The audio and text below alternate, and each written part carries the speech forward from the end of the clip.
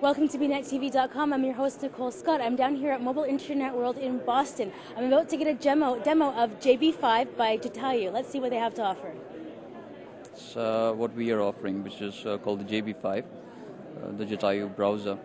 It's an HTML browser which would be compatible with Windows Mobile, Symbian, Linux, and we also work across a number of platforms that we have.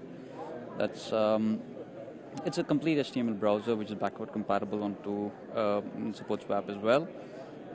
And what I'm probably going to show you is how we render and how well we do that.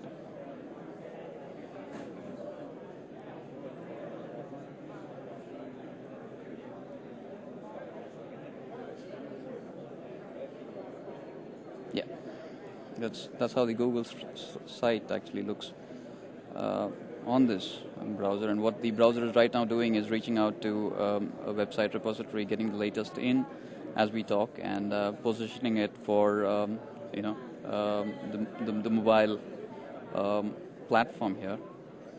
I'm trying to put it up in an easily renderable manner. It also allows you to pick up areas of interest and zoom in on those, allowing you to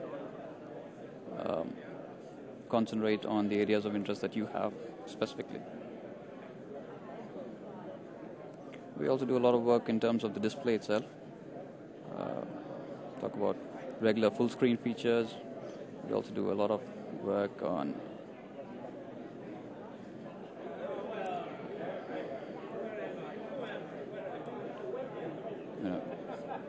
typical zoom features for which allows you to actually get a eagle's eye view of the screen itself. Typical features of the browser, which include the big bookmark, which is mentioned here and shown.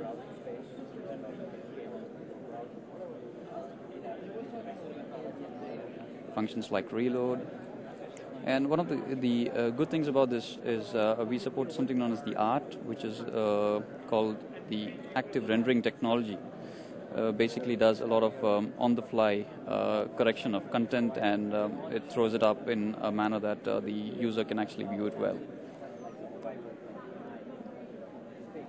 What makes your browser more competitive than the other ones that are out here?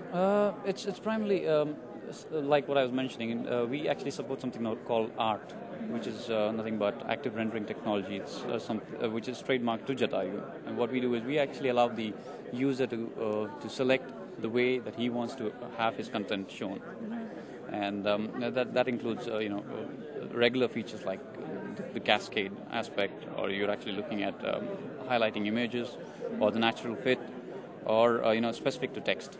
And people may not be interested in images, but just want to actually take a look at the text, and that's something that we actually allow the subscriber or the user to actually select on his own. Mm-hmm.